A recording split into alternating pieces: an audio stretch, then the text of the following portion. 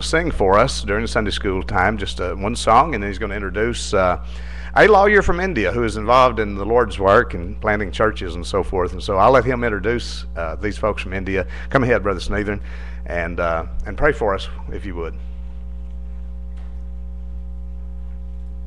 Can I use this here? I'm going to sing, and then I'll go ahead and introduce Brother Ramesh Sagali. Now, that sounds Italian, but he is not Italian. He loves the story about Ronald and Nancy Reagan, where that they were walking through a cemetery, and they were looking at the headstones, and the epitaph on one of them said, "Here lies a lawyer and an honest man."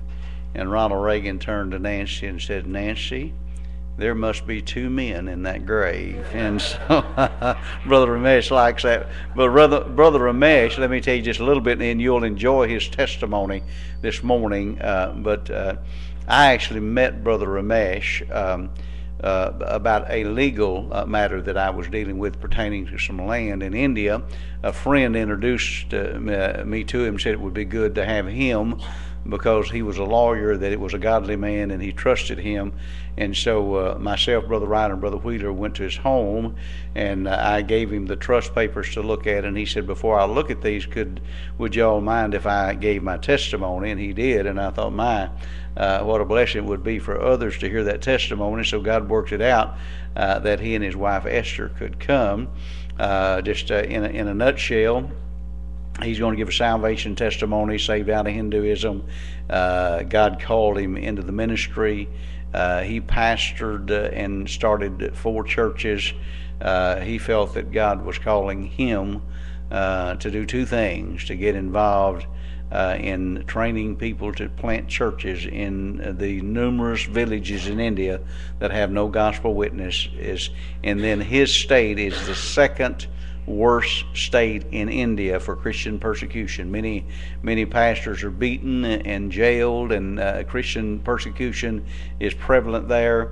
And so he felt God was leading him to get a law degree so that he could defend those Christians, and he does that free of charge to those Christians. And I asked him, I said, "Have you ever heard of David Gibbs and Christian Law Association?" He said, "No, sir, never heard of them." But anyway, that's kind of what he's doing in India. But you'll be blessed by his testimony just in a few minutes. So I want to try to sing a song called "When Jesus Passed By." Do I have to turn this on, brother? Is it? There it is right there.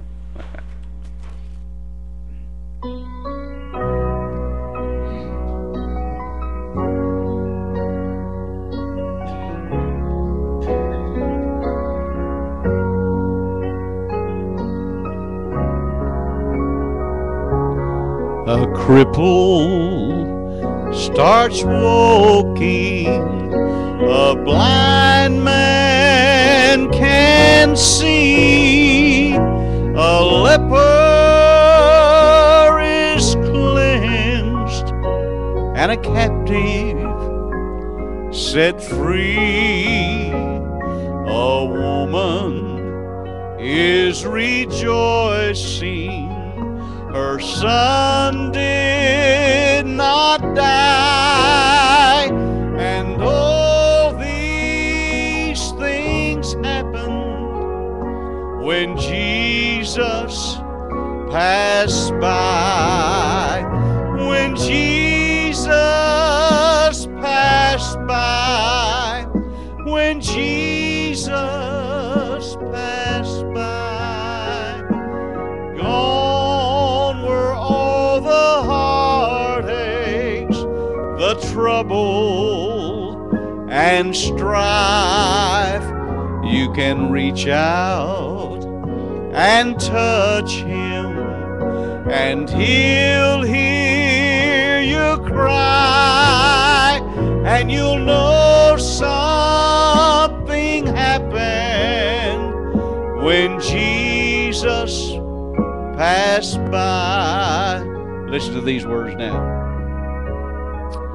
Now I was a beggar in the rags of my sin. I was wealthy without but oh so needy within. Then the King became my Savior. Now his riches are mine, and I became God's child when Jesus passed by. When Jesus passed by. When Jesus passed by. Gone were all the heartaches, the trouble and strife.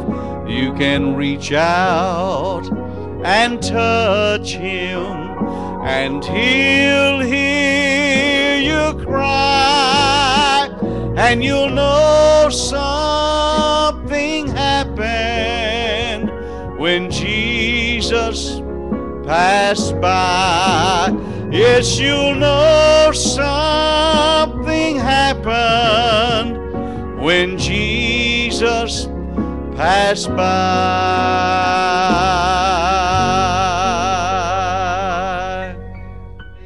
So good to be here. I love your pastor. So many stories I could tell on him, but if I told them, you probably would not want him to be your pastor anymore, so I'll not tell those stories. He knows a lot on me too, so let's just make a truce today, Brother Rick. Brother Ramesh, good to have you with us. You come and give your testimony to our folks this morning.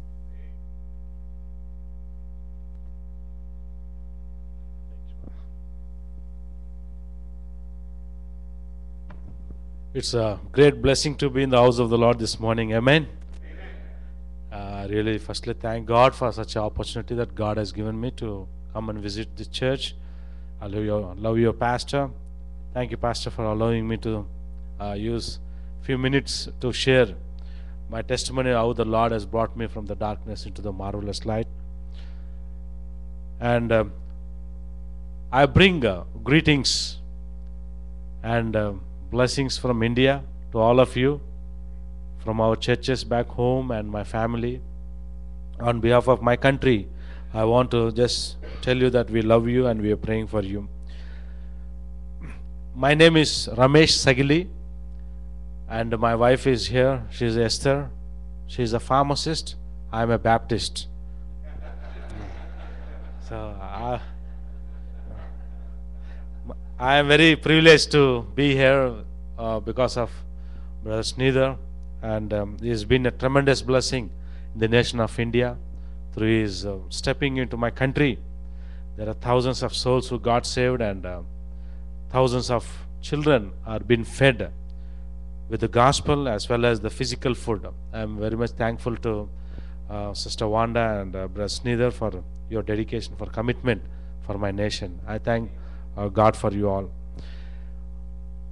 In India, we have 1.3 billion people. Out of that, we have 83% of our population is Hindus. 13% are Muslims, and just merely 3 to 4% are Christians. There are more Muslims in India than in Pakistan, because Muslims can marry 4 wives. My American friend says one is plenty. Amen? Pastor says that's right. And according to Hinduism, in India, you can choose anything as your God. Monkey, moon, stars, water, tree, stone, any images made out of man. You can choose anything as your God, as a mode of worship. And in India, we have 2,000 people groups. And we speak 398 languages, out of which 22 languages are official. And in India, we have 6,038,000 villages, out of which 1,040,000 villages have not heard the name of Jesus Christ. That's the reason Brother Paul and sister who comes to India and working with the national, to train the national pastors. We thank God for you all coming there and training people. The people heard the name of Jesus Christ in this few thousands of villages, but not in 1,040,000 villages. Still, we are trying to take the gospel into those villages. In Hinduism, is the darkest country in the whole world, probably India, the darkest continent with idolatry, with the darkness. In Hinduism, as I told that you can choose anything as your God. When I was a child, I observed my grandparents, my parents, they are worshipping a cobra snake as our God. Our parents chose my forefathers as a cobra snake as our God. So as I was growing up, I was in the temple, and I will see once in a week or twice in a week the snake will come into our temple, and my parents, my grandparents, they offer the milk and the eggs to the snake god, and they prostrate and they worship. They think when the snake comes, the God has visited us, so we are blessed or something like that. But as I was growing up, when I was 17 years old, I was bold enough to ask my parents, Daddy, Mummy, do you think this snake God is true God? I don't think it's true, because when you stop giving milk and egg, that will bite us and kill us. It won't be a true God. Now you understand why I have become a lawyer. I was asking, then there was a great emptiness in my heart. My father was a mechanical engineer. We had a good family, a good house, good money, worldly pleasures. I was going to the clubs, playing sports, everything like that. But there's emptiness in my heart. I was a religious man, going to the temple, very alternate days, spending time in the temple and worshipping this cobra snake. But there is an emptiness which cannot be filled with any other thing. I was searching for a true God who can give me a peace. So I was asking my father, my mother, and I was very constant in asking my mother, Mummy, I am not happy. Please help me, that I want to know who's the true God and who can give me peace. I am not happy by coming to the temples. Somehow my mother told me, son, I might help you. You can just go and meet a man who comes to our village every Friday. You can go and meet him. He might help you. So I was waiting for that Friday. That Friday came, and I went and met this man. He is a Baptist evangelist who comes with the Bible and gospel tracts to our village every Friday. So I went and asked him, Sir, you sure Jesus is true God? You know my grandparents, you know my parents, we all worshippers of this snake God. But I don't have peace in my heart. You sure Jesus is God, is true God? Can you give peace for me? Ramesh, would you like to sit with me? I want to help you. He said. Yes, sir, I'll be glad to sit with you. Then I sat with him for a few minutes, and he showed from the scriptures that all have sinned and come short of the glory of God, for the wages of sin is death. You know, Roman road method, he showed me all the references, and the Holy Spirit of God convicted me that I am a sinner. He told me that you are a sinner. You need to accept that you are a sinner and repent of your sin, and ask the Lord who died on the cross of Calvary for your sin. Ask Him to come into your heart. Then you will receive the peace, he said. Okay, let me try. In Hinduism, you can take any god, one of the god. You know, there are thousands of god. But I thought, let me take Jesus as also one among our God. So I knelt down with him in 1993, December 18th at 8:45 p.m.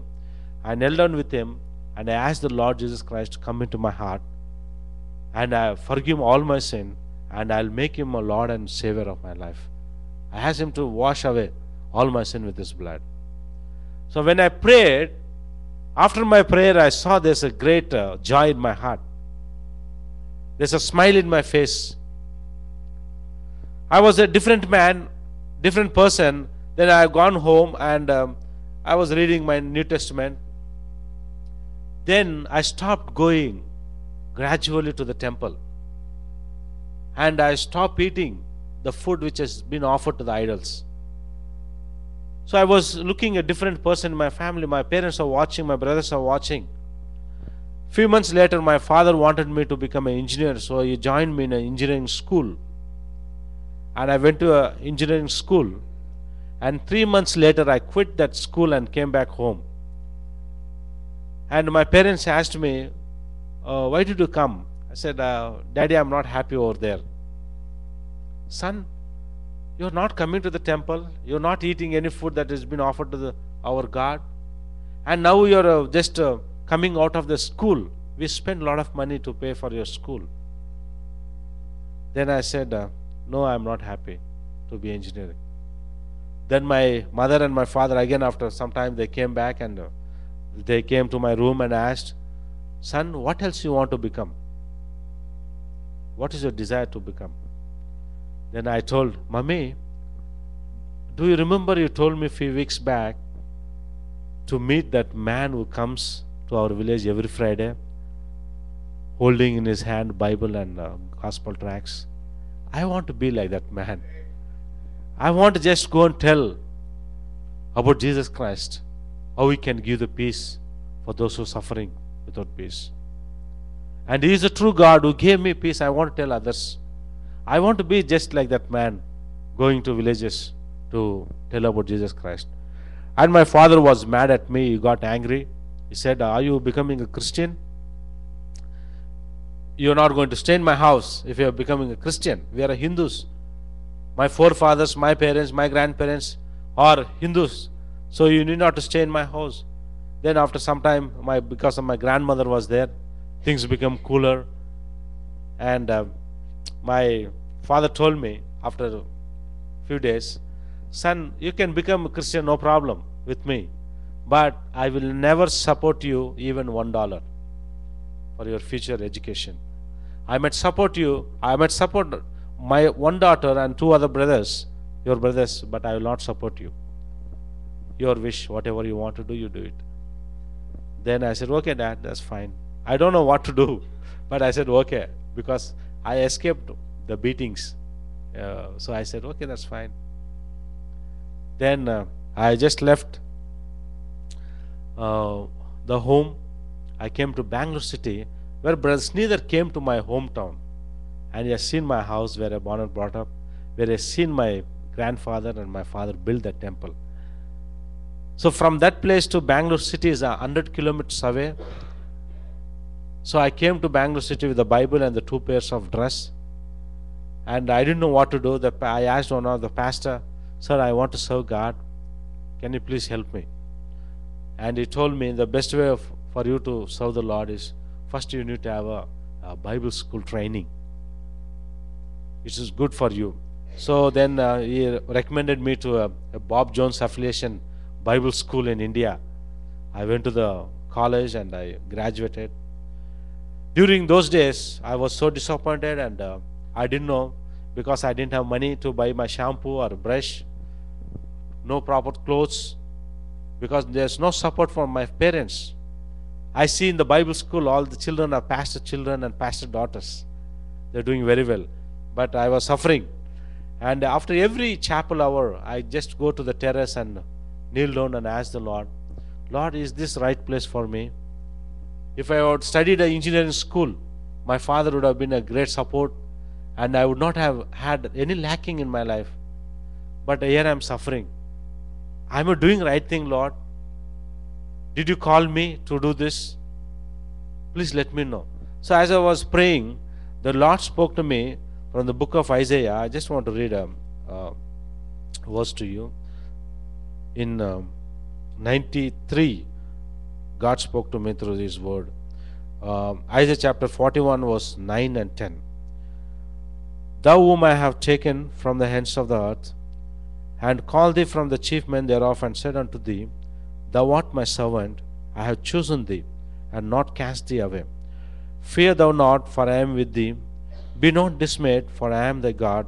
I will strengthen thee, yea, I will help thee, yea, I will uphold thee with the right hand of my righteousness. When God spoke to me from this scripture, I was assured that God has called me for something else. So I was very happy. Yes, I am a servant of living God. I will do whatever He says. Then I graduated. My mother was diagnosed with cancer, and I called two of my professors because I was reading the book of James. According to that verse, I called two of my professors to pray with my mother, and they came and they prayed with her. The doctor said, "Your mother will not live more than 1 month." But we went to the hospital. She was in the intensive care unit. They kept all the chemotherapy, the radiation, something like that.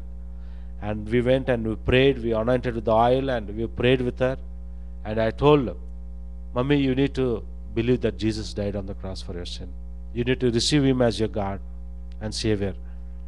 Said, "Son, if your Jesus heals my disease, I will believe." Sometimes, we demand God. Same thing she was doing. "Lord, if you do this, I will believe in you." I said, "No. Already Jesus paid on the cross. It's a provision that we need to accept it, that's all. It's already paid. It's not going to pay, it's already paid. You need to accept, Mummy. Even if you die, you will be with Jesus." That's what I told her. "Okay, son, I will believe. What should I do?" Then she prayed with me a sinner's prayer. She accepted the Lord. After 3 months later, the doctor said 1 month she will die, but 2 months, 3 months, she didn't die. 3 months later, I was very curious to know what has happened. I and my father took her to a hospital and checked with the doctor. The old report shows she has a cancer. The new report shows she doesn't have cancer. So we praise God for the divine healing. She became a very, very strong Christian with that. And she's ministering for more than 120 widows now. We gather as 120 widows in my house for everyday Bible study. She's taking care of that now. And when I became a pastor, my father called me to meet me. I went back to my father and talked to him, and he told me he wants to become a Christian. He wants to believe in Jesus Christ. Then I led him to the Lord, and the two people in my ministry, the first two people I baptized is my father and my mother. And then I baptized around 900 people by now. I don't know exactly, but more than 900 people. I praise God for that privilege that God has given me. And I was pastoring a church, a Baptist church. I was reading a article from the government of India that our government was very proud in the year 2000. In 1968, our president, our prime minister, passed a bill to build in all 6,038,000 villages in India, to build a temple with idol in that. That every village people, every man and woman in India would approach the temple every morning and pray, worship that. They passed a bill. They paid probably millions of dollars, millions of rupees in India. So 1968 they passed the bill. In 2000 they are very, very proud of they accomplished their goal or the vision of Indira Gandhi. The prime minister was Indira Gandhi. So they are very proud and they are celebrating in the parliament. Then I was going through that article. Then my heart broke. Lord, when a heathen can build the temples in 6,038,000 villages, can you use me to take the gospel to at least 1,040,000 villages in India? There's a burden in my life. And I said, the Lord told me, you're going to be a missionary now. I left the church, and the church elders, deacons, they said, how are you going to live, pastor? Without support, you're going to missionary. You want to go to villages. Who are there going to support you for the transportation? And I said, no, the Lord is going to support me. So then I went to a basketball coaching. I coached basketball, and the Lord told me to do a law school. And because in Karnataka, the state where I'm living, they kill pastors and they criticize the Christians for converting the Hindus from Hinduism, and they destroyed so many churches. The second worst state in our country is our state in the persecution, the Orissa and Gujarat and Karnataka. These are very strong anti-Christian elements they use. So I want to just be a blessing for the pastors, to bail them out and to protect them as they're taking the gospel to the villages. I want to be helpful as I'm going with them, but indirectly, that is my platform to be in India, indirectly to support the church planting work in all the villages. If the government comes to know I am the kingpin, they might kill me. 100%. They don't know I am the kingpin of to do this church planting work there. But I established 4 churches, and I am multiplying the church planting ministry. Now we got around 70 churches, house churches, not the church buildings like this. We gather in the houses. So 70 house churches we got now. When you see apple, you can count the seed in that apple, but only God can count the apples in that seed. It can be a forest. So I want to be, me and my wife want to be a seed in the hand of God, as Brother Sneeder is a seed in the US and also in India. We praise God for that.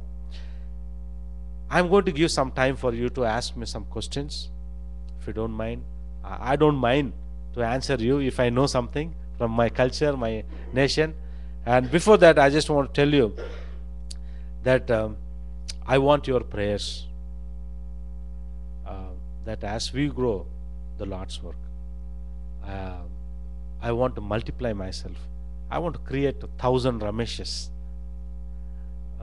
10,000 churches by another 30-40 years. I'm praying that the Brother Sneeder and Sister Wanda would live at least 100 years. And no, I'm serious. We are just seriously, we are praying that they should see how their step of faith in India would accomplish that in the 30 years by investing in our lives. We are not living by ourselves. If I want to earn money, I can go to the court. If my wife wants to earn money, she can be a pharmacist. But the Lord has called us to be a full-time minister, full-time missionary. And I ask the church, uphold us in your prayers. I would really appreciate for you if you could pray for us.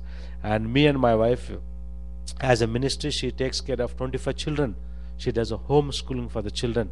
Many of them are destitutes, poor, and some of them are beggars. She takes care of them, teaching the English and Kannada language. And I take care of the pastors and church planting training. And my mother takes care of widows ministry.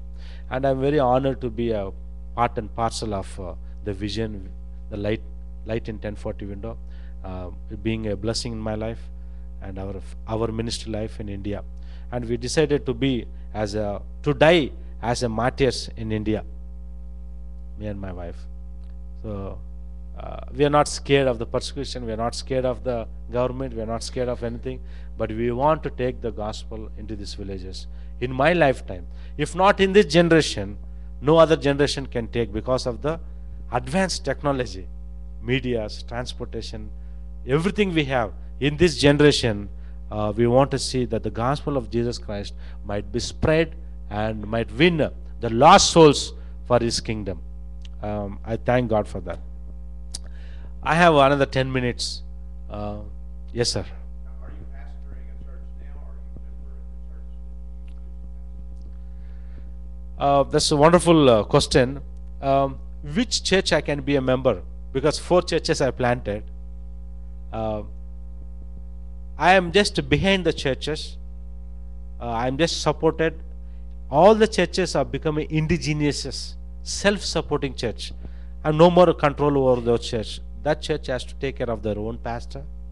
It's my, I just initiate and start a Bible study group, and that will turn to be a church.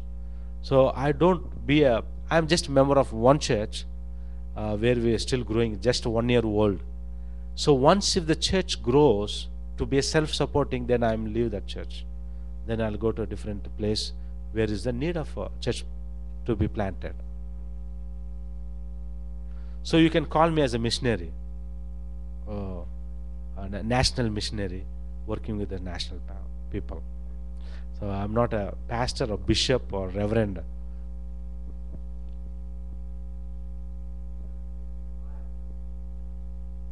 My life 2 times it was threatened. We need to change the 2 houses because the Hindus didn't like, we were staying in a rented apartment, and children were coming and singing songs, learning scriptures from my wife, and that owner told to vacate, the landlord told us to vacate the house, and we had a car, jeep, minister jeep. 2 times they tried to break it and destroy it. And one man told us, if you continue to share the gospel here, tell about Jesus, we will kill you. In my village where I'm staying right now, there's no church where I'm staying. I'm just staying in the center of Hindu people, who are high caste people. We are the only Christians over there. The surrounding, Brother Neither I've seen that location, how we have started a small houses going. 8 families we reached for Christ now. So these 8 families are trying to reach others for the Lord. So there's a threat, a continuous threat, and I'm just telling you that if government comes to know I am the missionary, I'm not a real lawyer, I'm not the real something, different thing. But if they come to know I'm a church planter, I'm sharing the love of Jesus, they might harass me, they might be in problem. But it's up to the Lord, whatever He has for me. Yes, sir.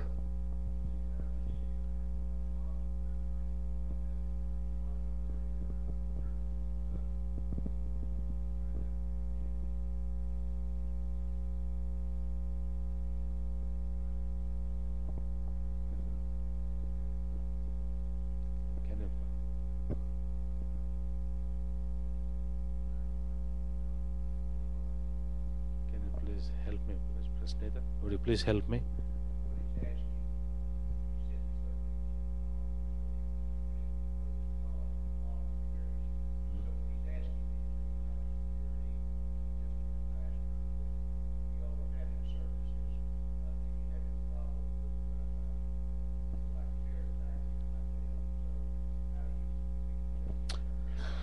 The Muslims brotherhood, they don't harm any Christians there.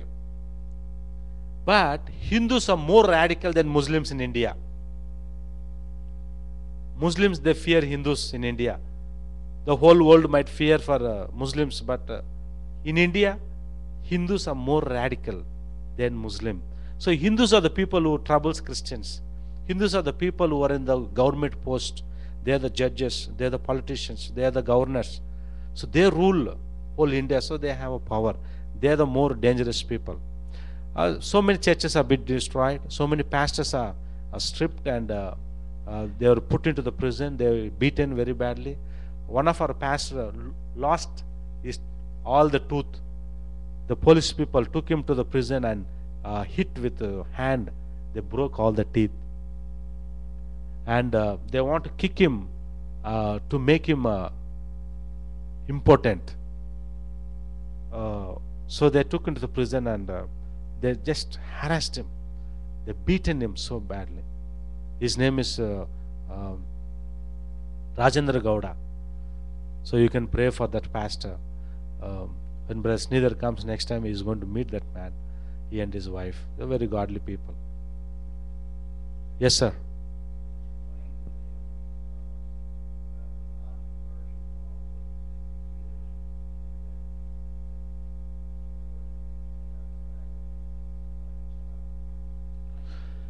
In the state of Karnataka and the state of Orissa and the state of Gujarat, these 3 states, if you or me take this gospel tract and give to a person publicly, if that man goes and complains the police station that this man is trying to convert me, and you will be put into prison for 9 years non-bailable.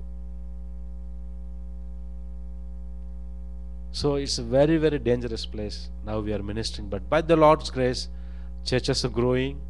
We are baptizing people, and anytime any attack can come, but we are secured by the Holy Spirit, and He is taking care of us at present. Yes, Pastor.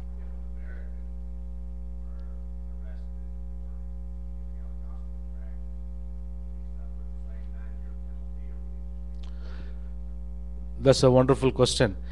The Americans in India, I mean probably whole world, but in India, they will highly regard and respect Americans.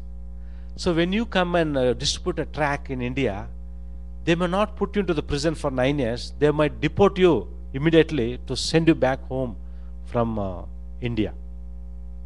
They may not arrest you. They will take you into the police station, inquire, do all the interrogations, whatever they want to do, and they will send you immediately in the plane. They put you in the plane and send you back. Only for the nationals, there's a problem. I didn't see any ladies asking me question. Maybe you didn't understand my English because I am from Alabama.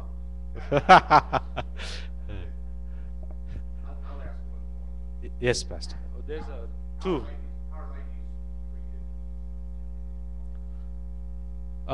Like Indian ladies or American ladies? Indian ladies. Indian ladies are treated as slaves, and they should sit down at the feet of husband, and the wife should not eat when husband is eating.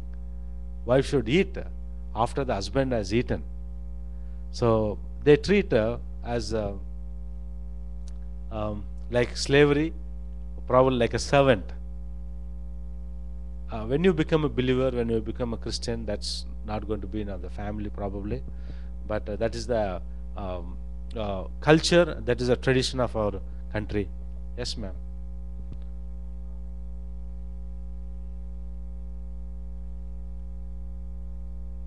Yes, ma'am. I led my father, my mother, and my two brothers, and my one sister. I led all of them to the Lord, and they are baptized with a different pastor. I didn't baptize my brothers and sister, but they have been baptized with my other pastor, whom I love very much. And their children also become a Christian, and we all missionary family now. My elder brother works for a Transworld Radio, which is gospel radio station, and my sister works in the hospital, in a Christian hospital, and my second brother works with the widows. He helps with my mother. So we are in the ministry line. One more hand, somebody. Somebody showed your hand? No? Yes, Brother Srinda.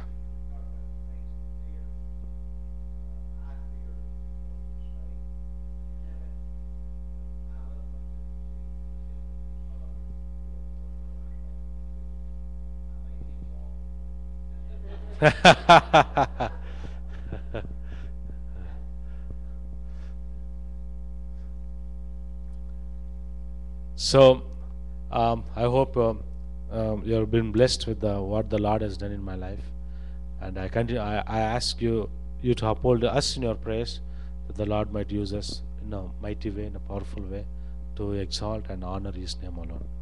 Thank you, Pastor. Thank you. Thank you, brother. All right. Well, you know, a wonderful testimony, but I thought of a verse of scripture. Some of you might be thinking, worshiping snakes. Well, we got some folks in Kentucky that do that. But look at the scripture, Romans chapter 1. That might be hard to grasp, thinking, how could anybody in their right mind worship a snake? The Lord said when people reject Him and reject His word, that their mind becomes darkened. And he mentioned that word, Brother Ramesh mentioned the word dark or darkness in India. In Romans chapter 1, it says, In verse 21, because that when they knew God, they glorified him not as God, neither were thankful, but became vain in their imaginations, and their foolish heart was what? Darkened.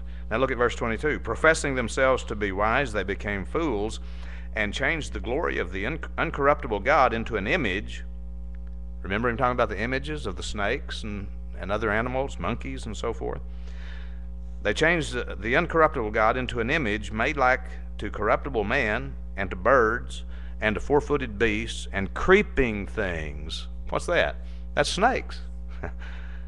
Whereunto God also gave them up to uncleanness through the lust of their own hearts, to dishonor their own bodies between themselves, who changed the truth of God into a lie, and worshipped and served the creature more than the Creator, who is blessed forever.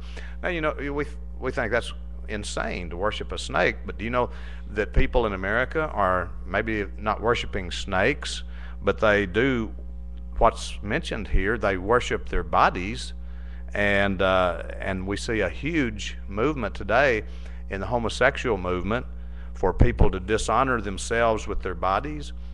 And it talks about all of that in Romans chapter 1. Look at verse 26. It says, for this cause God gave them up unto vile affections, for even their women did change the natural use into that which is against nature.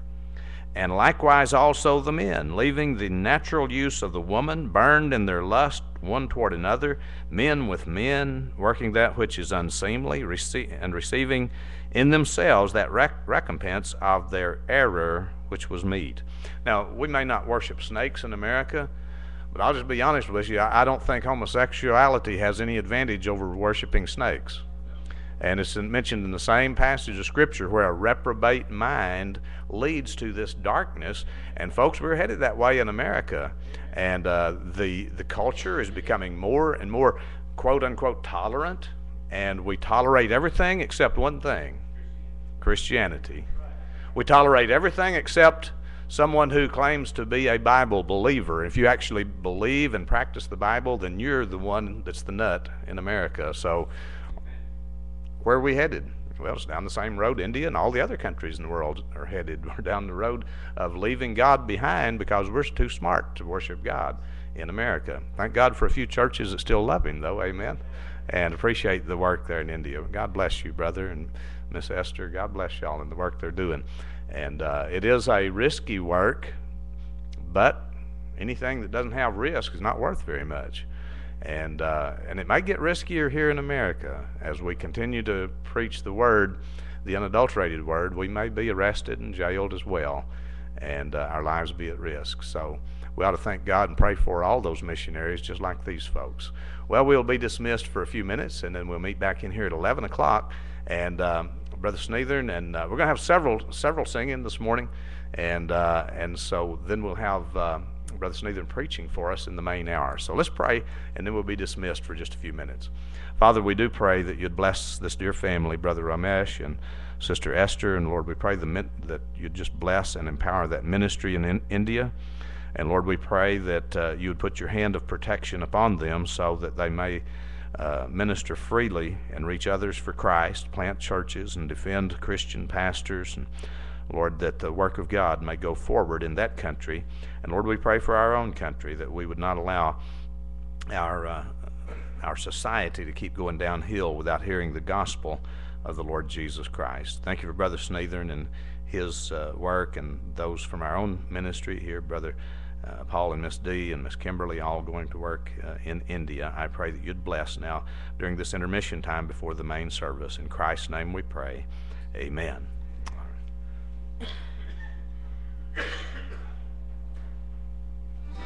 Sinful man in need of redemption, hopeless, helpless sinner lost. But the Alpha and Omega brought the answer to